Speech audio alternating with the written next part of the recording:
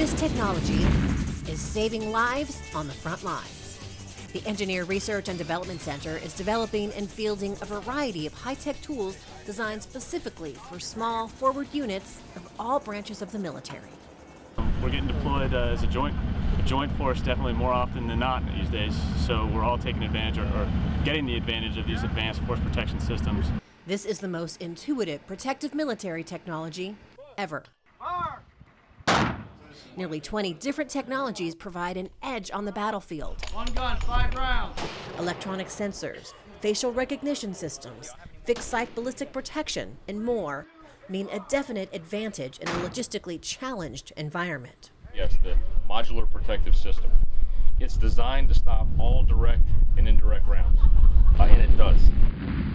I think the best thing about this is actually the ability to deploy it quickly, so you can get somewhere and you can put up a good level of protection within sort of several hours, so overnight you can have something you can fight from and protect yourself from. And we can provide them technology that they can find a good place to sleep and perimeter protection and entry control point protection. It takes less men to put it up, they're faster on the jobs, they're quicker out on patrols, and bottom line is that we save lives. Saving lives, a priority for scientists from the Corps' Deployable Force Protection Program by developing technology for warfighters of the future.